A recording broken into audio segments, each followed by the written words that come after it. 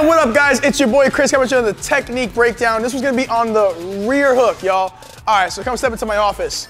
So left foot's forward, or right foot's back. You're in that fighter stance. Now, notice my front hand is close to my cheek.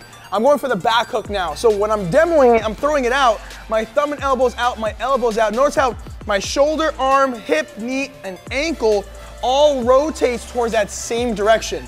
You don't want to just swing the arm, then turn your hip, and then bring your leg out. That makes no sense.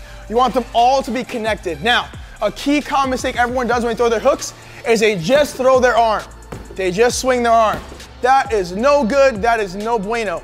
Your whole body has to turn for that hook. So shoulder, arm, hip, knee, ankle, all pivot for that hook. So I'm gonna demo it a couple times so you guys can see.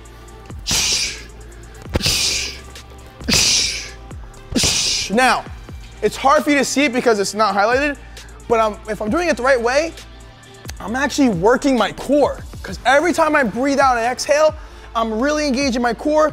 I'm working my triceps, my knee, my ankle. That's where the results come in. If you do improper form, you get no results on the bag. So take your time. This is why these technique breakdowns are so important. It's your boy Chris. Study, watch these videos, and get even better on the bags. Bam! Later, guys.